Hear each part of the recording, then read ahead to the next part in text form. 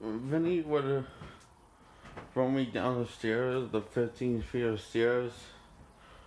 Also for staying up past my bedtime and eating ice cream and eating junk food while watching TV.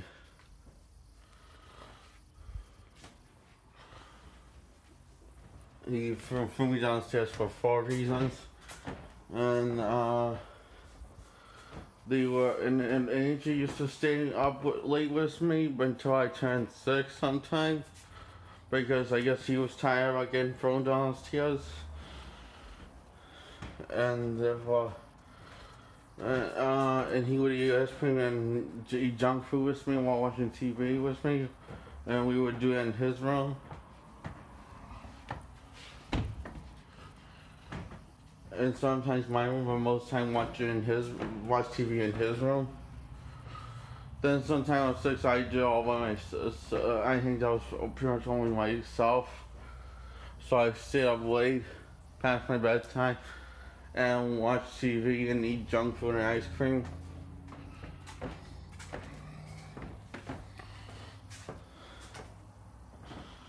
And Mom was okay with it, but Vinny wasn't okay with it. That's why he threw me and H downstairs and didn't just throw me downstairs. And why are you smiling? I wasn't, I was squinting.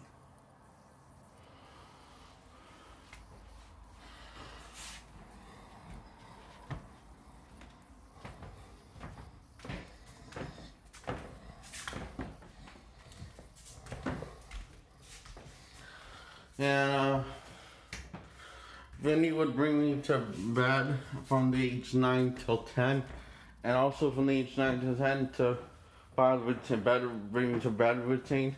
He would massage my forehead like how Mom used to, and also how Dad used to. And he was to do it hard, really hard, but not as hard as Mom did it, but still pretty hard because he wasn't going gentle. This all traumatized me because I also told you from Miss coming from the age 5 till 9, I think. I watch movies with Vinny on a regular basis. No, it was 5 till 10 years old. I watched movies with Vinny on the regular basis. No, it was 5. I was read the first time. It was 5 till 9, I think. That's when I watched movies with him on a regular basis. In the first house, the first Medford house and second Dover house. It slowed down when we moved to the second Medford house. This probably been told that and he's just discovering it now. And that traumatized me more because he would abuse me while doing it. He would abuse me after when we would watch the movie, psychological or physical, but mostly physical than psychological. By throwing me down the stairs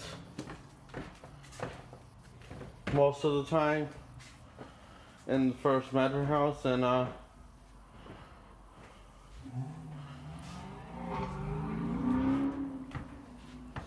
remember he would also throw me up the stairs at the age 5 and 6 in the first Dover house.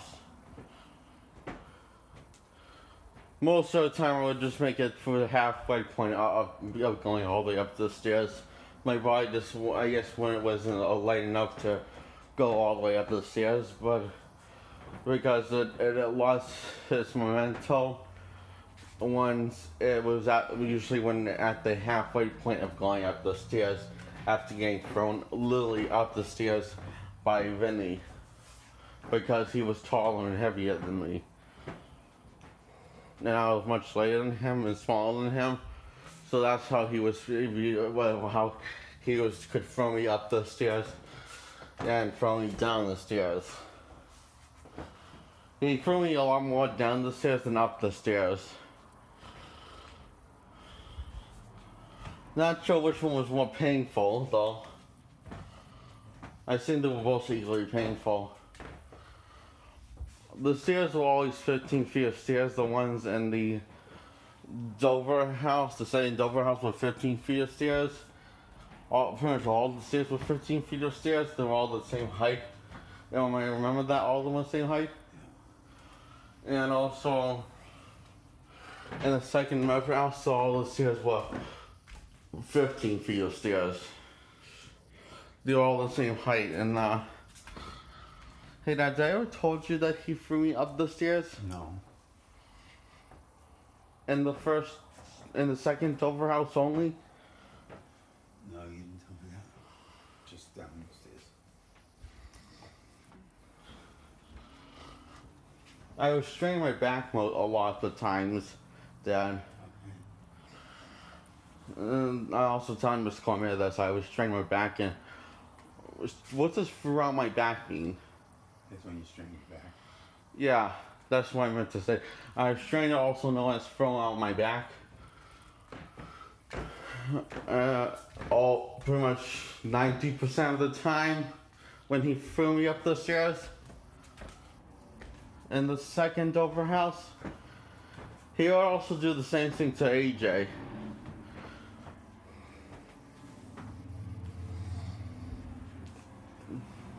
I don't know how many times that was, but I know it was a lot. Although not as much as I got thrown up the stairs.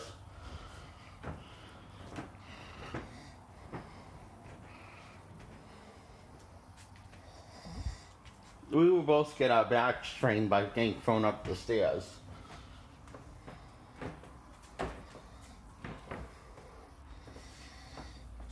Pretty much every time. That's all the new stuff. How do you think she'll take this?